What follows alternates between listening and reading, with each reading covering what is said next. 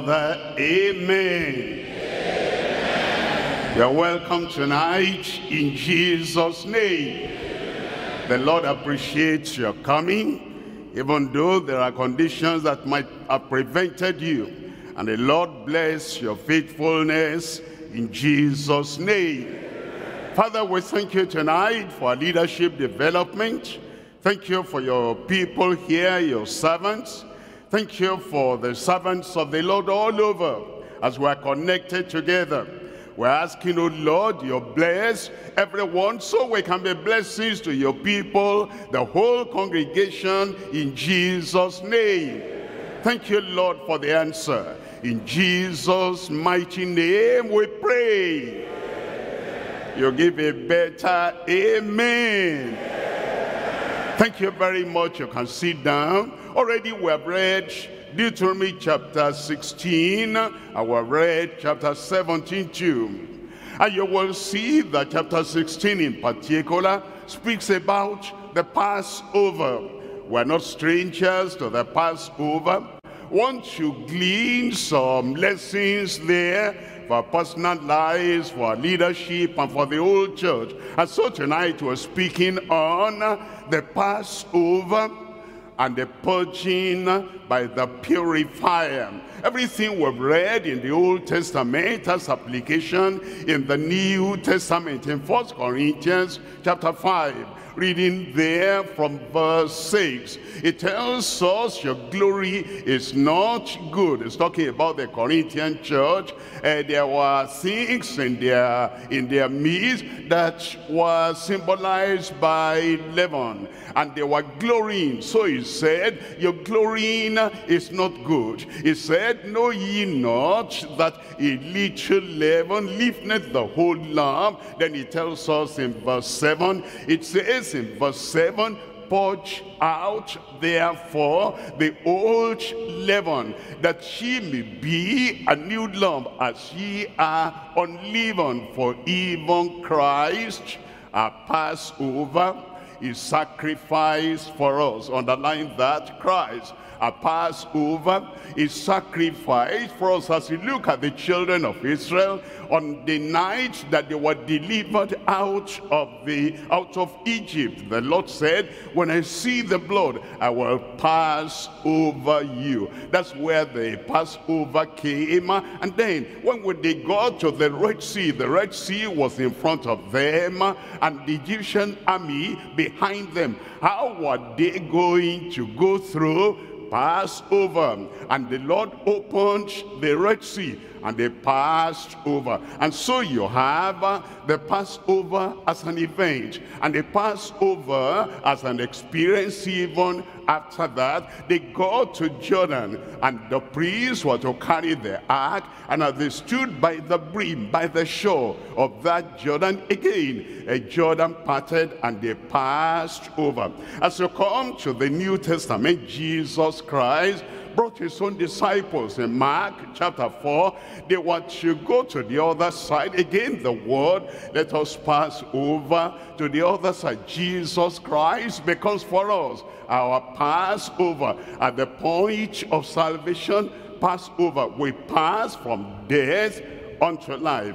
And also in our lives, generally difficulties are there, challenges are there, temptations are there, hurdles are there, mountains are there. Again, by faith, we pass over. That's why we're looking at the word tonight, the Passover and our purging by the purifier. It tells us in verse 8 of that 1 Corinthians chapter 5, it tells us in verse 8, it says, in verse 8, it tells us, therefore, let us keep the feast. Deuteronomy chapter 16 is talking about the feast. There is the feast of the Passover. There is the feast also of weeks, and the feast of the tabernacle. And it says, whether it is of the Passover or the Pentecost, there is the way we keep that feast. And it says, not with the leaven, here is New Testament, not with the leaven, neither with the leaven of malice. It tells us then that leaven is symbolic. It's a symbol of malice. It's a symbol of hypocrisy. It's a symbol of insincerity. It's a symbol of sin generally. And so as we come to Christ, and he has become our Passover, we do not allow sin to remain. Actually, that's the reason why he came. That's the reason why he sacrificed himself and he shed his blood. And it is that blood that makes atonement for us. It is that blood that makes us to pass from sin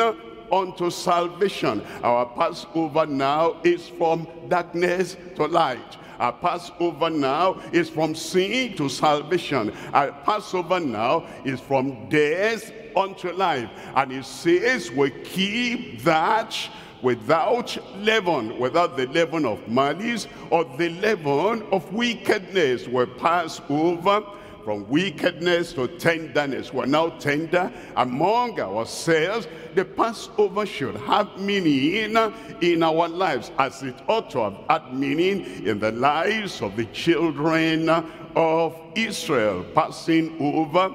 But it says now, with the unleavened bread of sincerity and truth. We're passing over from what was dark, what was sinful, what was evil. We now pass over, and Christ is our Passover. Is been sacrificed for us. There are three things we're looking at in the message tonight. Number one is the Passover through the sacrifice of our substitute. As you go back to the children of Israel, all have sinned and have come short of the glory of God, and the wages of sin is death. And so death, the death sentence was over all, both the Egyptians and the Israelites, because they were all sinners. But a substitute, a lamb without blemish, was slain for the children of Israel. As it depended on that lamb, the substitute, when I see the blood, I will pass over you. And the same thing with us. Christ has been sacrificed for us. And that Passover lamb, behold the Lamb of God that taketh away the sin of the world, the guilt of the condemnation of the world, the death sentence for the whole world. And so we have the Passover through the sacrifice of our substitute. Look at number two. Number two is the purging from sin and self. It says, purge out therefore all the leaven, so that there will be no leaven. And already we learned that leaven is a symbol for sin and self. And so Christ purges us from sin and self. Look at number three. Number three is the purifier of his saints and servants. Now he makes us saints because we are transformed. He makes us saints because we are now conformed unto the Savior. And then the servants of the Lord, he is the purifier as well. Let's come to number one. Number one, we're looking at the Passover through the sacrifice of our substitute. We look at the Word of God as it tells us once again. We're looking at 1 Corinthians chapter 5, reading from verse 6. In 1 Corinthians chapter 5 verse 6, where it says, your glorying is not good. Know ye not that a little leaven lifteth the whole lump? A little leaven. And already he tells us in the following verses there, the leaven of malice. A little malice. And the leaven of insincerity, a little insincerity. The leaven of hypocrisy, a little hypocrisy. And the leaven of wickedness, a little wickedness. Lifteth the whole lump. And so that means as we come to Christ, and we take him as the sacrifice for our sin, as the substitute for us who have sinned and come short of the glory of God. It says a little leaven will not be allowed. For the children of Israel, a little leaven was not allowed. They will look at every place, every corner in their houses, and they'll sweep off and they'll take away the leaven. And for 7 days, they would not eat anything that was leaven. And you know that 7 is the number for completeness. That is for our whole lives. The Lord does not expect us that we'll be going to live little wickedness and little malice and little insincerity and little hypocrisy. It tells us in 1 Corinthians chapter 5 verse 7, it says in verse 7, it says, purge out therefore, because we know a little leaven is dangerous for the Christian life. A little deception, a little hypocrisy, a little falsehood is dangerous for the Christian life. Purge out therefore the old leaven, the old lifestyle, that she may be a new lump. We should be new through and through. We should be new completely. We should be new in the private and in the public. We should be new in our heart, in our spirit. We should be new in our mind, because now the old is gone and the new has now come. It says, for even Christ, our Passover, even Christ, our Passover, is sacrificed for us. If you limit the Passover to the point of salvation, you'll not get all the benefits that Christ has for us. But if you make sure that you understand that Passover initially, at the point of salvation, we cross over, we pass over. And then at the time of temptation, we pass over from weakness unto strength. At the time of sickness, we pass from disease to recovery. At the time of any challenge, we take Christ as our Passover. I'll not remain in the dark. I'll not remain in the negative. I'll not remain in my weakness. I will not remain in anything that will tie me down to this side where I used to be. But now Christ is our Passover. And he says, let us pass over to the other side.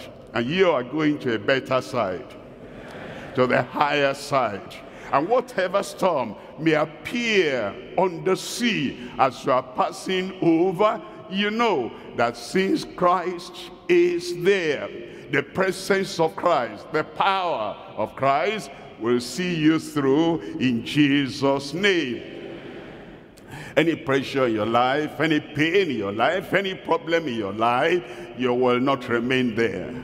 As soon as you call on the name of Christ, don't you care that will perish? Rise up there and say, peace, be still. Peace in your life. Peace in your family.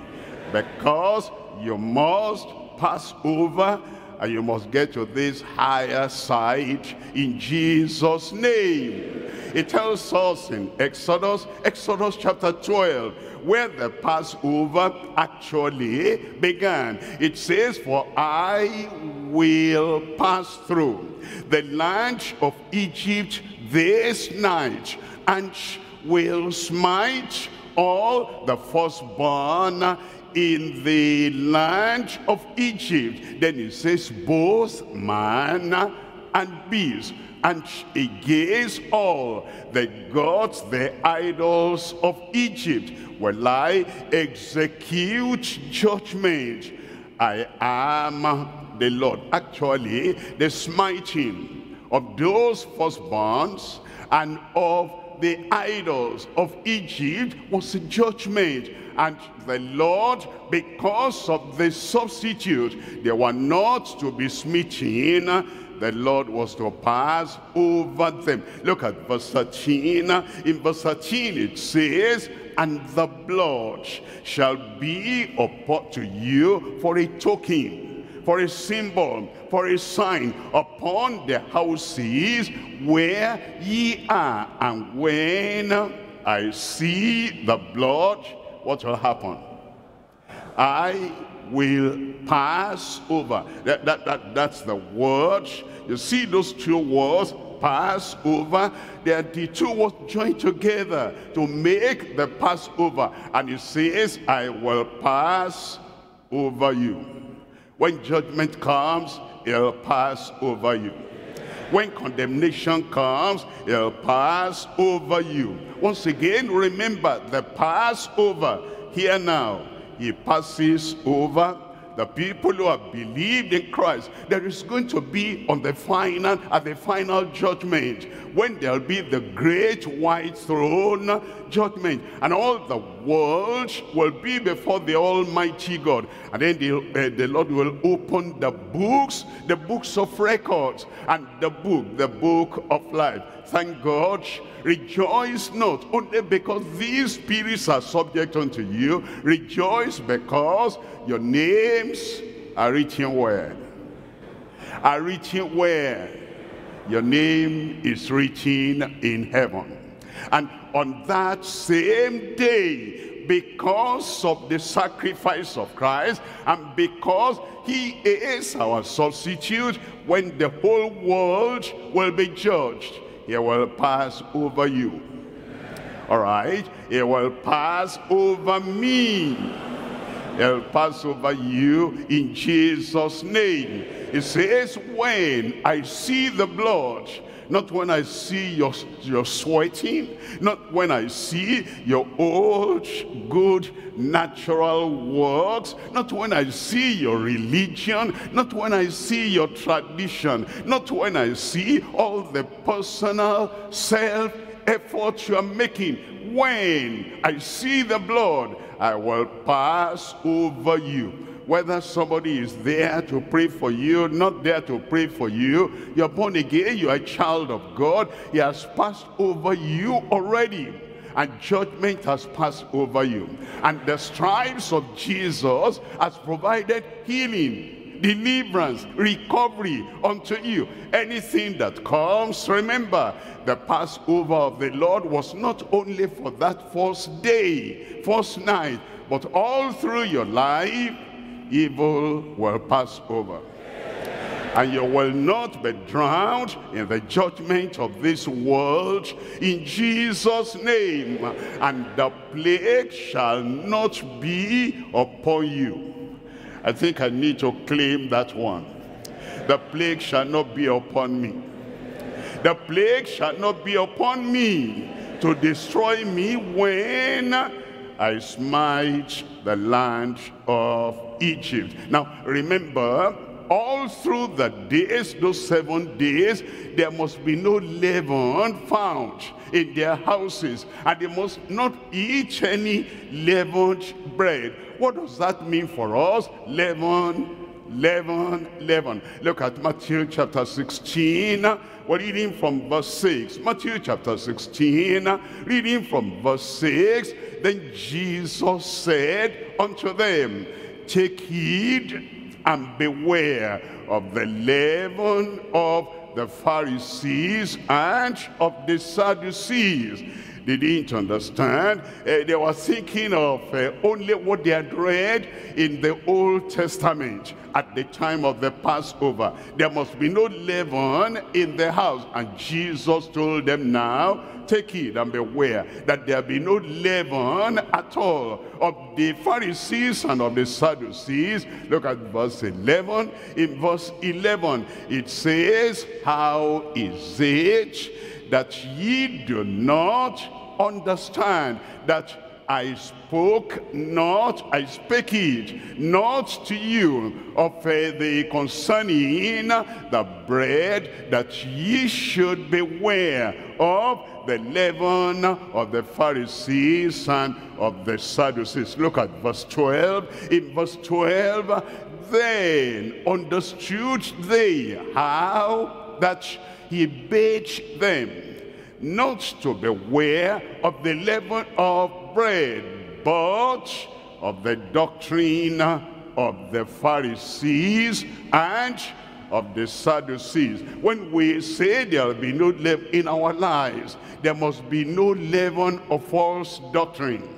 There must be no leaven of religious Pharisees, of traditional Sadducees. We make sure that our mind, our brain, our lives are totally clear from the leaven of false doctrine. In Mark chapter 8, reading there from verse 15, and he charged them, saying, take heed, beware of the leaven of the Pharisees and of the leaven of Herod.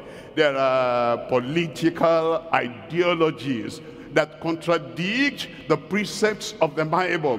There are political ideas and political precepts and acts that contradict the words of Christ. We must understand that anything coming from the religious circle or coming from the political circle, Herod, we must beware of imbibing all the leavens of the Pharisees, Sadducees, and also of Herod. You know, in these days of social media, it is very easy to be influenced by the ideas we see there on the social media. When we come to church, we read the Bible, we understand the Bible, we pray by the Bible. But when we go to social media, all the leaven of Herod, all the leaven of the political class, their ideas and their statements and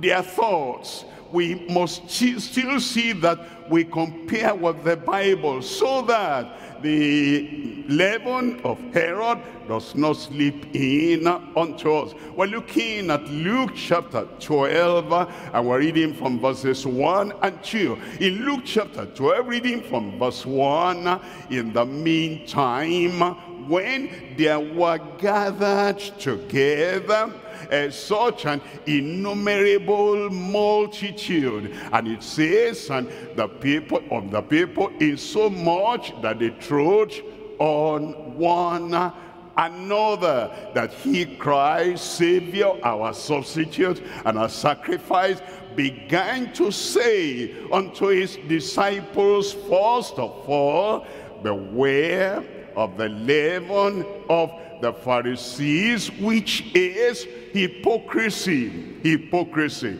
And you find among the Pharisees, in fact, Jesus told them over and over and over, ye hypocrites. And then another verse, ye hypocrites. And he told us why. He was calling them hypocrites because they made the outside of the sepulchre white, but inwardly they were full of corruption. They have not come to Christ to take the inward corruption and inward filthiness away from them, but outwardly on their Sabbath day they will act dignified. And it says the leaven that we're talking about, so that we're totally free from the leaven, is the leaven of hypocrisy, so that we're not putting out a good front, a clean front, when on the inside we are dirty. He wants us to be free of the leaven of the Pharisees, which is hypocrisy. Look at this, look at the next verse there in verse 2. In verse 2 it says, for there is nothing covered that shall not be revealed, neither hid that it should not be known. I pray the Lord will so cleanse our lives, there will be no hypocrisy, there will be no leaven of any kind in our lives, in Jesus' name. I'm sure you can say a better amen. We're coming to point number 2 now. Point number 2, we're looking at the purging from sin and self. As we come back to 1 Corinthians chapter 5, we're reading from verse 7. 1 Corinthians chapter 5, reading from verse 7 again, and notice the word purge. The very first word there, purge out therefore. Yes, Christ has done his part. He has sacrificed himself for us. He has shed his blood for us. And we're redeemed by the blood of the Lamb. When I see the blood, not your tears. When I see the blood, not the fasting. Fasting is good, but we're talking about to get saved. We don't need fasting to get saved. We don't need, to go to the riverside to get saved. Anywhere you are, whosoever shall call on the name of the Lord shall be saved. Why? Because of his blood. Yet, after he has shed his blood, and we apply the blood in our heart, you must now purge out therefore the old leaven, that ye may be a new lamb, and then as ye are unleavened. For even Christ, our Passover, is sacrificed for us. Look at verse 8. In verse 8 it says, therefore let us keep the feast, not with the leaven, neither with the leaven of malice. In the past, when we were unbelievers, especially when you cannot retaliate, you don't have the power, you don't have the strength to retaliate and revenge and beat up the other fellow. The first thing is, all right, I will not talk to you. I will not greet you. I will hold malice. If we saw anything good coming to that person, that's not my business. If any bad thing happens to him, after all, he did me evil. The young people will say, he wicked me. He did wickedness to me. Let anything happen to him. It says now, we have passed over all that. I have passed over. Sometimes when these young people, when they get married, after the courtship and the honeymoon, they come back to the house now, and maybe the lady did something. The boy, the young man, sorry to say, has forgotten himself, and he will not talk to her. Malice. But as we pass over, as we're children of God, the same love at the time of courtship, why don't you bring in that same love? After all, there were times she offended you or he offended you at the time of courtship. Why don't we continue to make sure there is no leaven, a little leaven of malice, so that you don't turn your face that way and turn your face that way, like Ahab, when Naboth said, I cannot give my vineyard unto you. He came back home, he will not eat. Old man, a king, and he turned his face to the wall. Malice, now that we're cleansed and now that we're forgiven, no malice again in Jesus' name. And wickedness, but with the unleavened bread of sincerity and truth. That's where we are now. That's the way we live now, because the purging has been done by the Lord himself from sin and from self. Hebrews chapter 1, we're looking at verse 3. Hebrews chapter 1, reading from verse 3. Who being the brightness of his glory and the express image of his person, is talking about Christ, and it says, and upholding all things by the word of his power, when he had by himself purged our sins. By himself, without our helping hand, by himself, his blood alone, without the holy water from Jordan or from Jerusalem, by himself purged our sins. And then he tells us there he sat down on the right hand side of majesty on high. He is the one that has purged us, and if he purges anyone, that person is clean. If he has purged you, then you are clean.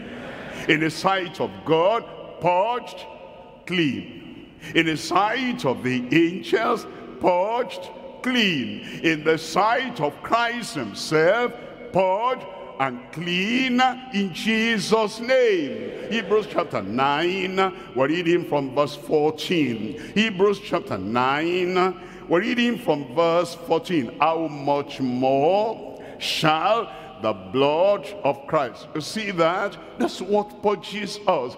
That is the means by which we're purged. It says, how much more shall the blood of Christ, who through the eternal Spirit offered himself for without spot to God, purge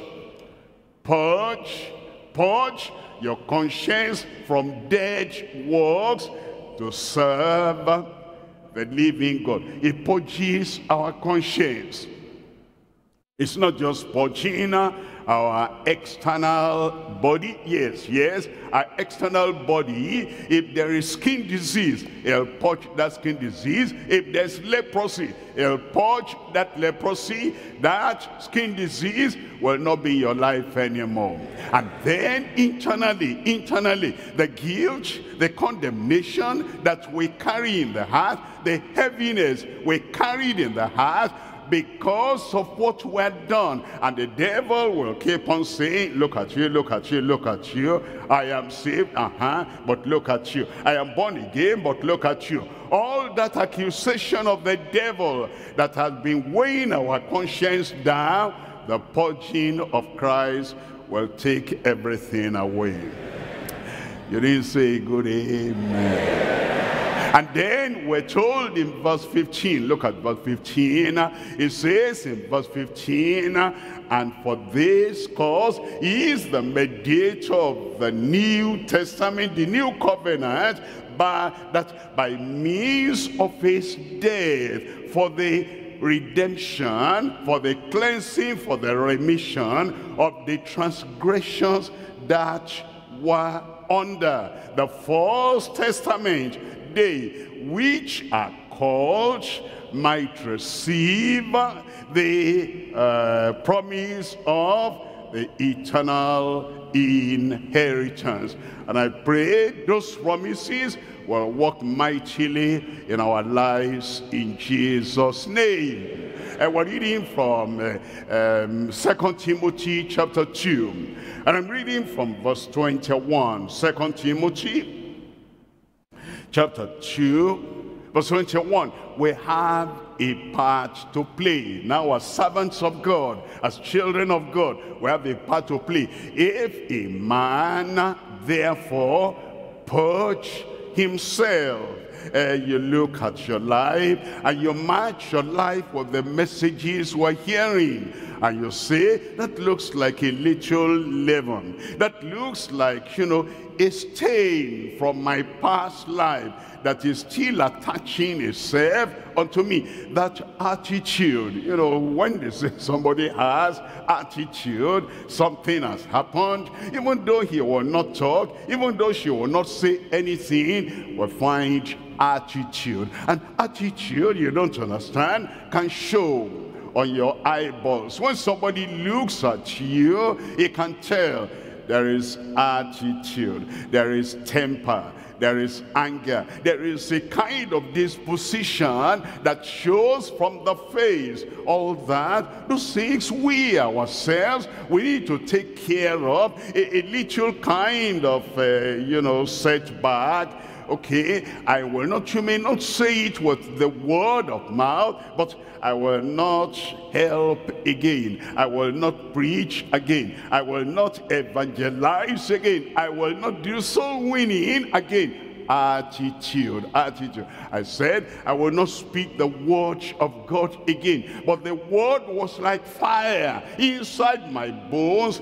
and I could not stay. When you see that there are some little things like attitude, little things like temper, little things like a hidden anger, bottled in anger, and you see that no, this is like leaven, this is malice, this is wickedness, then it says, you yourself, if a man therefore purge himself from these, he shall be a vessel unto honor, sanctified and meet for the master's use, and prepared unto every good work. Is that purging?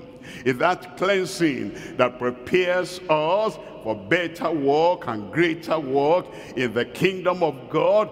The Lord will not leave you alone until everything that will hinder your ministry will be purged away in Jesus' name. Look at verse 22. In verse 22, flee also youthful lust, but follow righteousness, faith, charity, that's love, agape love, peace with them that call on the name of the Lord. They call on the Lord out of a pure heart, out of a pure heart. No impurity in the heart, no lust in the heart, no jealousy in the heart, no envy in the heart, no hidden hatred in the heart, but the heart is pure and purified. Then he tells us in verse 23, look at verse 23, but foolish and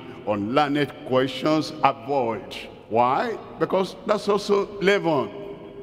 He's saying avoid that, because we purge out the old leaven, meaningless questions.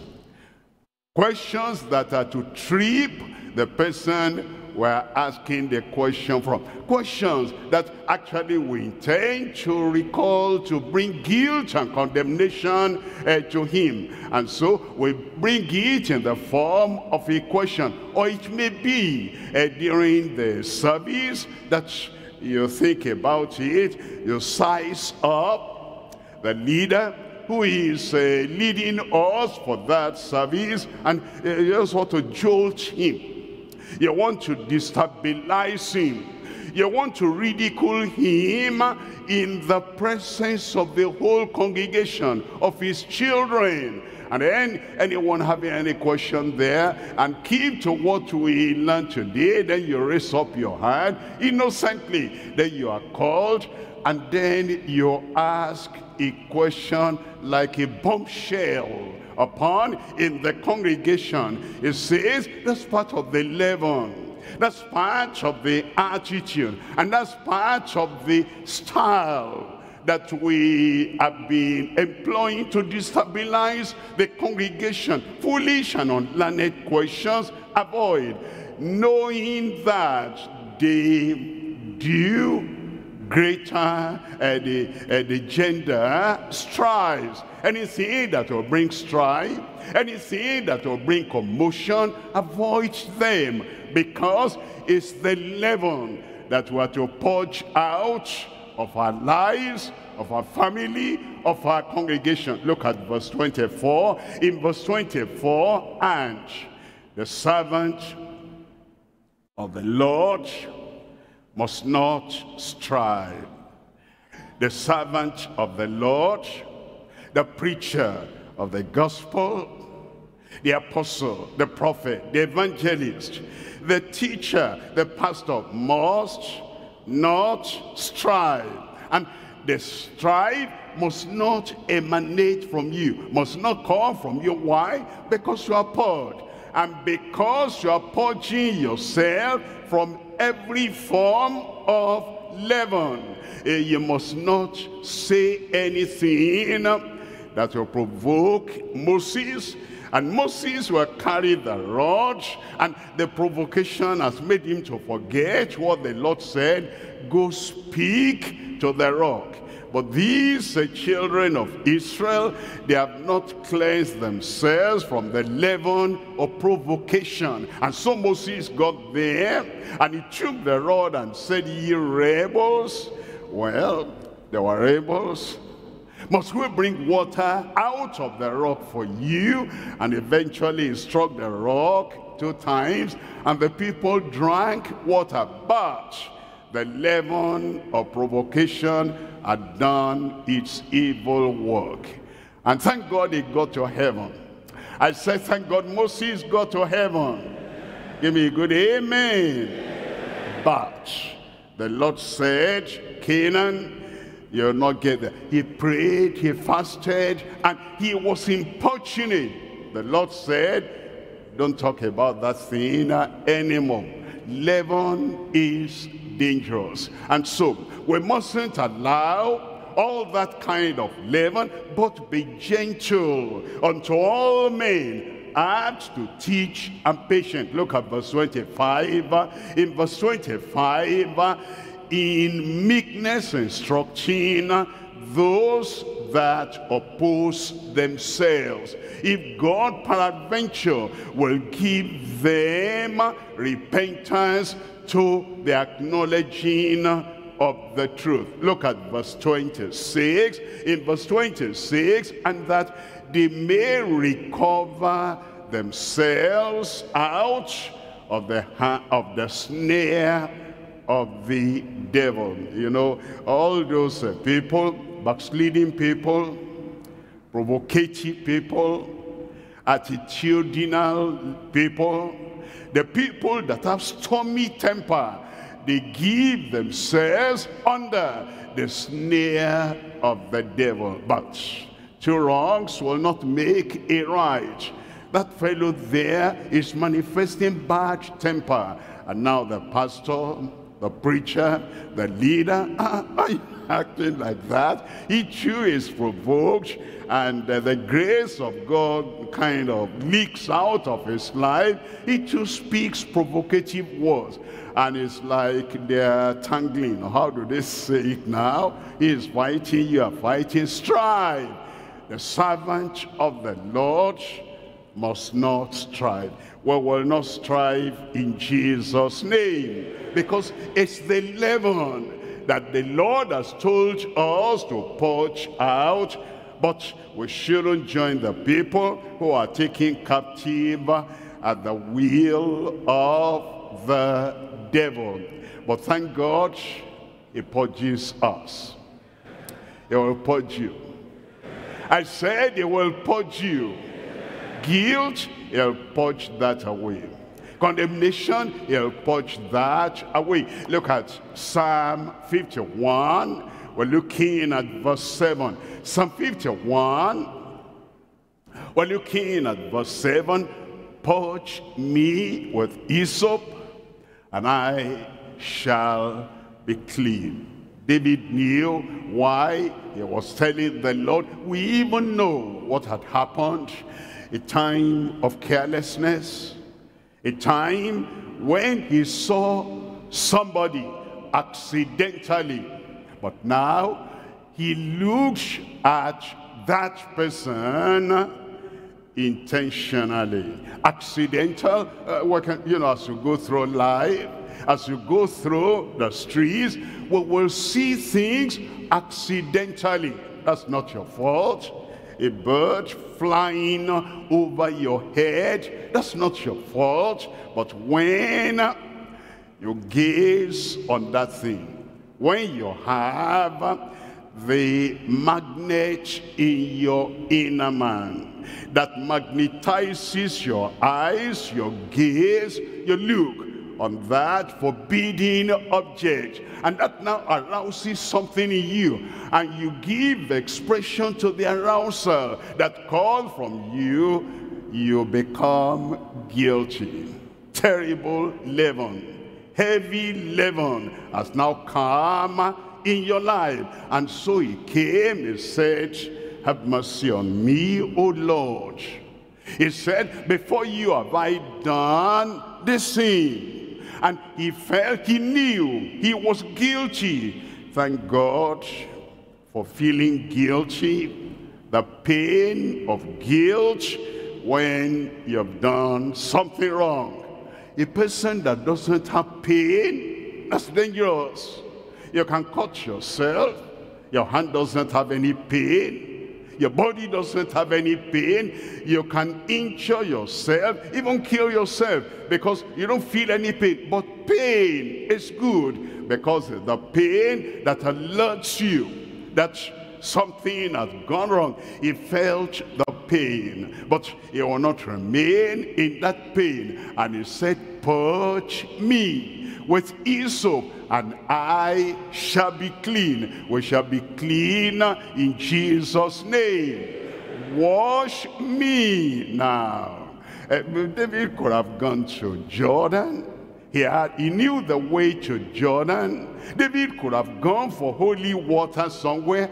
That one doesn't wash anybody. David could have asked for oil. He knew about oil. He could have gone for oil. That one will not purge. All these things that, religious people carry about, bottle of water, it doesn't purge the heart. It doesn't purify us. But David knew all those things will do nothing. And so he said, purge me. Was talking to God with hyssop, and I shall be clean. He says, wash me, and I shall be whiter than snow. A good amen. We can be as white as snow. We can get saved. We can be whiter than snow. We can get sanctified. Look at verse 10.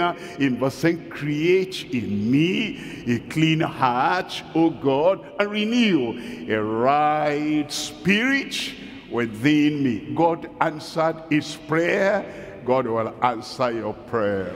We're coming to point number 3 here. Point number 3 is the purifier of his saints and his servants. The purifier of his saints and his servants. We're coming to Malachi chapter 3, reading from verse 3. Malachi chapter 3, reading from verse 3. And he shall sit as a refiner and purifier. That's Christ.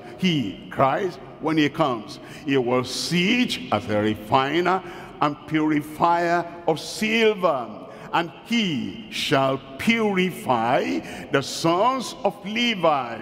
Those were the laborers in the kingdom, in the vineyard of the Lord. Referring to us, you and I. And it says, and purge them as gold and silver, that they may offer unto the Lord an offering in righteousness. Today, the purifier is still at work. It's at work on me. It's at work on you. And he'll wash you, purge you, whiter than snow, in Jesus' name. If anything has happened that will make us unfit for the service of the Lord, praise the Lord. Christ, the purifier, will purify every one of us as we believe, having faith in him. Acts chapter 15 verse 9. Acts chapter 15 verse 9. And put no difference between us and them, purifying their hearts by faith. He is the agent, he is the performer, he is the active one that does that, purifying our hearts by faith. And he puts no difference. He forgave Peter. After Peter denied him, he'll forgive you too. He'll forgive us too. He forgave James and John with their temper, stormy temper. Let's call them fire upon the people. You don't know of what spirit you are of. You are. And he purified them. He puts no difference. What he has done for them, he will do for us. He will do for you. He'll purify everyone in Jesus' name. Titus chapter 2. Reading from verse 13. In Titus chapter 2, reading from verse 13, looking for that blessed hope and the glorious appearing of the great God and our Savior Jesus Christ. We're looking for the appearing of Christ at the time of the rapture. We will not look in vain. As you are looking for his coming, it will come. He'll take all of us home in Jesus' name. It says we're looking for his appearing. And then in verse 14, who gave himself for us. Praise the Lord. Do I realize that if there's something to cleanse, he gave himself for us? Do I realize that if there's any stain, if there's any spot, if there is anything that he needs to take away, do I realize he's done that for me, he's done that for you, who gave himself for us, that he might redeem us from all iniquity and purify. That's his work. And purify. That's what he is eager to do. That more than you are eager to be purified, he is more eager to purify you. It says, and purify unto himself a peculiar people, zealous of good works. Zealous of good works. You know, sometimes as a believer, as a saint of God, as a servant of the Lord, in the past you running to do the work of God. You were passionate, you were zealous, you were on fire, you were fervent. But what happened? That you are slowing down now. Maybe you are discouraged now. Maybe the interest is just not there like it used to be there. And you cannot run and climb the mountain like you used to climb the mountain. And the way is rough. And you are now going slowly and slowly, not like you were doing. The fire from the altar will come again. And all those things that clouds your vision, all those things that disturbed you and no zeal anymore, zeal will come back. Passion will come back. And you will run the race with perseverance in your life in Jesus' name. Because he will purify you unto himself, a peculiar saint, a peculiar servant, zealous of good.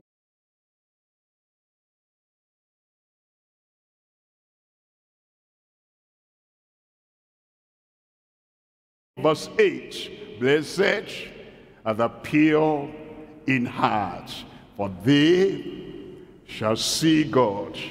If there's any time we need to pursue, we need to possess the purity of heart, it is now. Look at all the things happening. Christ is about to come. And if there was any time we emphasize purity of heart, there's the time to emphasize purity of heart.